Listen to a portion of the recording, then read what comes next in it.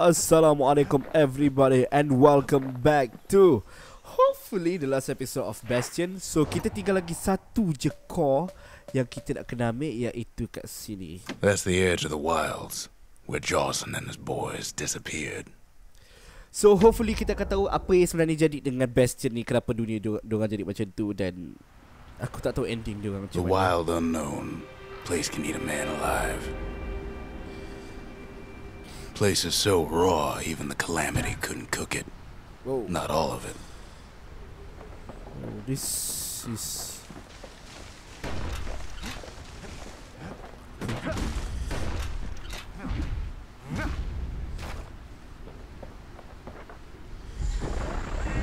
Know what's better than having a slinger pistol in a fight?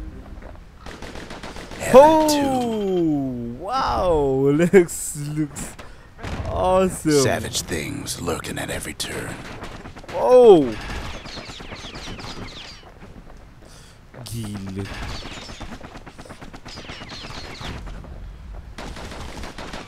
Okay. Pincushions ain't the worst of it either. Wah, aku suka lah double shotgun ni. Kid's faster than a slinger with those guns.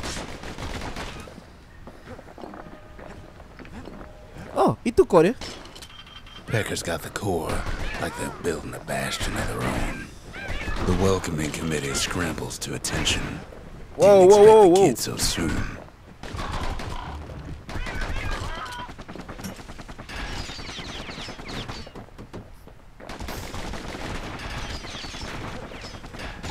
Good thing pincushions can't see where they're shooting. They shouldn't have let their guard down. Itu je Getting ke? that core was one thing. Getting out's gonna be another. Oh, He digs his shit. way out of the clearing, but the wilds won't let him go without a fight. Wallflowers survived the Calamity. What? It toughened him up.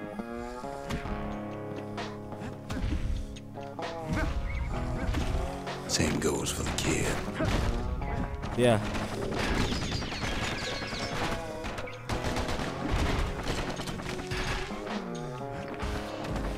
Oh, Let's take it real slow when pincushions are afoot.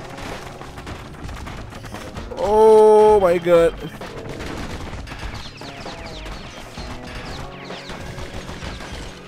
Okay. Okay. A handful of windbag shipments made it out this far. Kid's seen the last of them.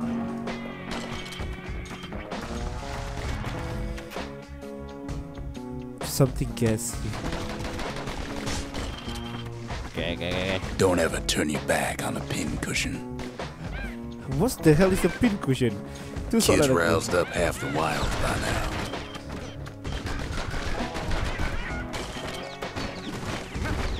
Oh! Then kid gets the feeling he's being watched. Not by me, by a lunkhead. And lunkheads ain't fond of two-legged animals. Hit him anywhere but the hindquarters and he only make him mad. The Calamity must have scrambled their eggs. Ooh, wah.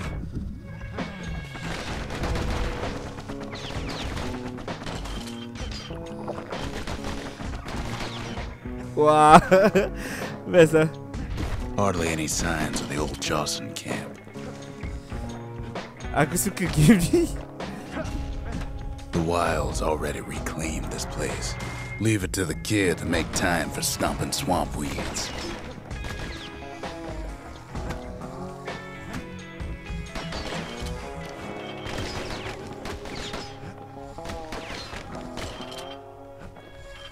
He's anxious to get back. Yeah. After all, he's got the final core. His journey's over, right? Yes, itu yang aku nak tahu. Dah habis Well, ke? no. It ain't. Not by a long shot. Seriously? Kata aku kena just kumpul. Oh wait, dia tak cakap pun suruh kumpul. Oh, itu penghujungnya. Kid knows something's up when we ain't there to give a warm welcome. See, Zolf and I were just wrapping up a heated discussion. Oh, you fucking... Zolf can barely muster the words. The Calamity failed, he says. But I will not. Son of a bitch. And with that, Zolf leaves us here, alone.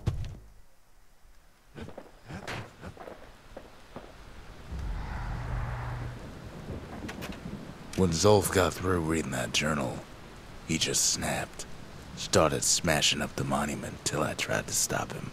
Never could ask for a song. Zolf cursed the city, cursed the Bastion, cursed me, said he was going home. The fuck? Zolf banged up the monument pretty bad.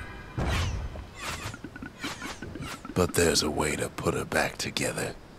The shards. So aku sekarang bukan nak kena cari benda tu, aku kena cari the shards ke? We're gonna need all of them to nurse the Bastion back to health. No problem, I'm going to find that motherfucker. The city brought the shards to the wilds. Now the kid's gonna bring them back. Ya, aku akan, tapi macam mana pun aku kena upgradekan dan aku kena habiskan episod ni dulu lah. So, ya, kalau korang tak berapa faham sangat apa yang dia cakap, yang dia cakap kan kita dah selamatkan orang sebelum ni kan. Dia baca buku rahsia yang kita jumpa tu, dan adalah tu something kat dalamnya sampaikan dia mengamuk macam tu. Aku pun tak tahulah. So aku kena cari balik barang-barang semua benda tu. Ammo capacity, bullet shutter.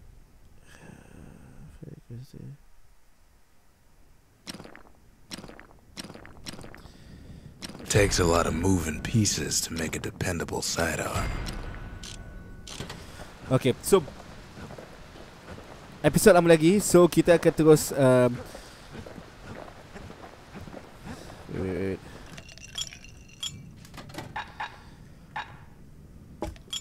Cinder brick stout sure goes down smooth, then stays in your gut like a rock. Aku nak kumpul duit, yep. Atau duit aku dah banyak. Pasal aku dah upgradekan everything kalau boleh. Wah, tak banyak benda lah ada kat sini.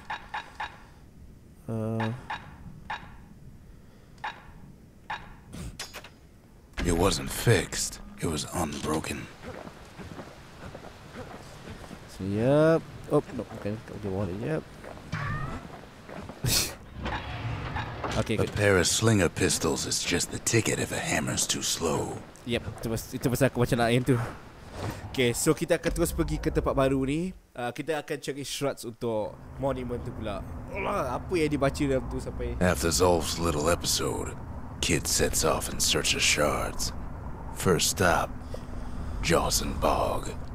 You'll get lost in that bog, I told the kid. Okay. And I won't be able to guide you back. Oh, good. That's really good. Well, I let him go. What else could I do? What could any of us do? Zolf put us in a real bind. Hurt the Bastion bad. Okay, confirm aku sesat kat sini. Oh, fuck. Oh, aku kena kat sini kot. Oh, aku kena kat sini. But the shards can make it better. Really? They're like smaller doses of the core's medicine.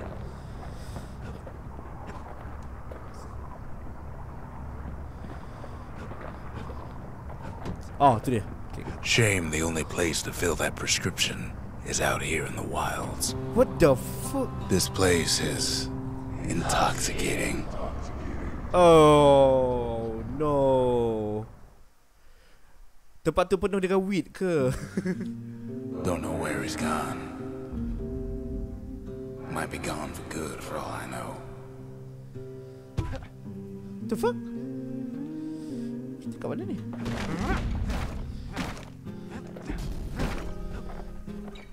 Wherever he is. Somewhere I've never been. Somewhere I never want to go. Dia bukan tempat yang aku jumpa.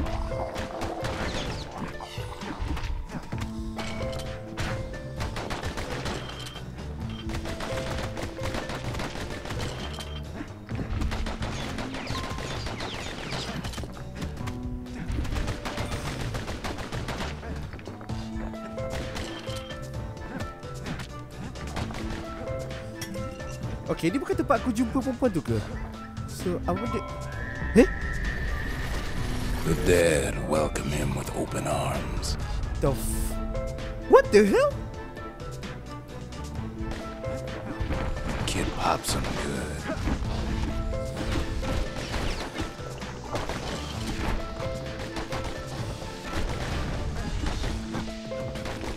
Alamak, aku sepatutnya ambil shotgun kat sini. Okay. That a survivor? No, ma'am. It's a lonesome ghost of a gas fella.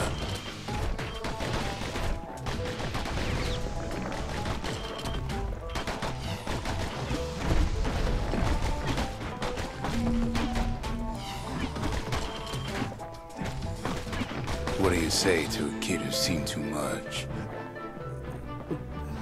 Ya, itu soalan first dia. Surrender? I'm Zolf of Ura. Pleased to make your acquaintance. Whoa! Now the kid sees something stranger still. Did anybody else survive? The hell, this Sure is enough, he finds peckers, lunkheads, wallflowers, pincushions, vine apples, swamp weeds, ankle gators. Whoa.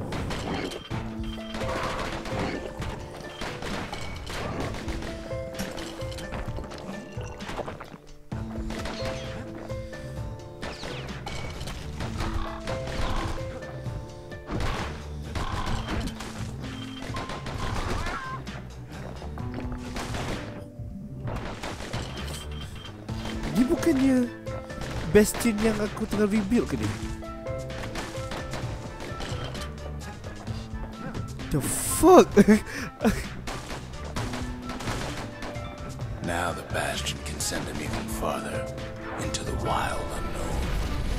Apa benda Kid sets ni? foot inside one of Ceylondia's famous watering holes. Ni macam dia flashback. Dia pergi balik ke tempat lama aku. The security's just gonna have to straighten him out.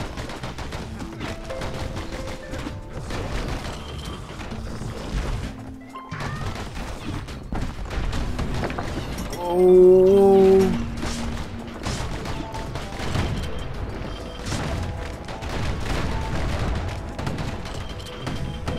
Come on. Duduk.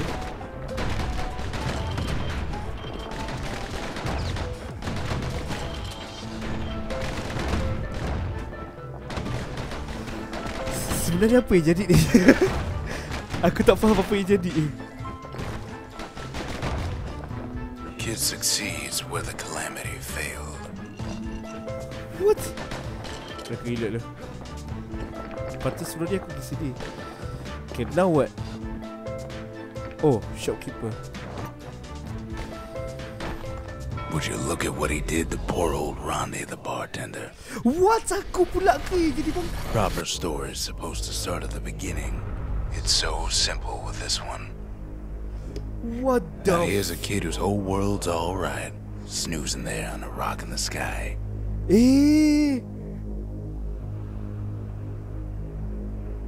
Wait. Aku dalam koma ke selama ni? Oh god, So tapi takkan adventure aku selama ni tu semua just mimpi? Aku tak faham lah. Kalau korang nak tahu ending ni, aku rasa kau kena tunggu episod akan datang. Pasal aku nak fokus betul-betul kat episod ni. Pasal dia nak ceritakan sebenarnya apa yang jadi. Macam cara diterangkan tadi, macam kita yang punca semua salah tu. Kita yang buat semua dunia Bastion ni jadi kelam kabut. So macam mana pun, jom kita tengok episod akan datang. Apa yang jadi, I have to know what's going on. So we will see you in the next episode. Assalamualaikum.